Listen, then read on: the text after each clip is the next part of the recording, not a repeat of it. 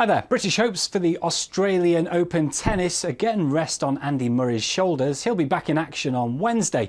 Now, a satellite picture in Australia shows lots of clouds to the north and east with some very heavy rain around as well. But in Melbourne, we're forecasting another dry day on Wednesday, but with significantly a freshening south-southeasterly wind. And it's that wind that will stop temperatures from getting excessively high. So temperatures during the afternoon climbing to around 26 Celsius with Andy Murray playing underneath the full blare of the Melbourne sun.